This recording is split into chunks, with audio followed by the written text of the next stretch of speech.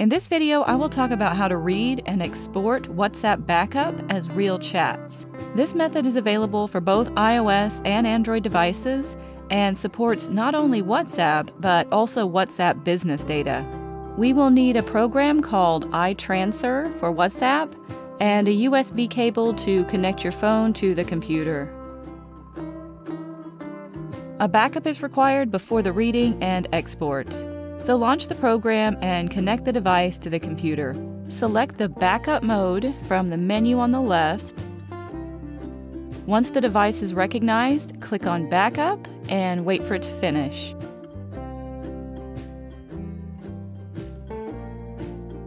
Go to the Export/Restore WhatsApp Backup mode and find the backup you just made. No need for the device now because all the WhatsApp data have been backed up to the computer. You can easily access the chats anytime, even if the device is not in hand and there is no internet available. There are two buttons. This one is for restoring backup to another device. I will choose Export to Computer. The program will scan the backup to show all the chats and media files in it. So far, the backup and preview function are totally free. To export chats, selectively choose the ones you want to export or simply select all of them.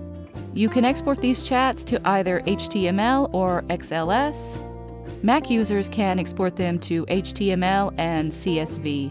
We recommend the HTML format because it displays the chats as they are on the phones. Each chat will be exported separately to an HTML file, and you can easily convert them to PDFs. Open the file in your browser and you will see the messages and media files displayed just like in a real chat.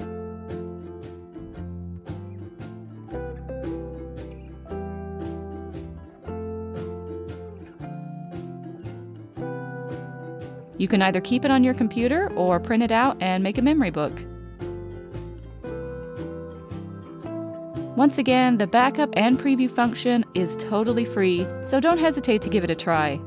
I've put the download link in the description in case you need it.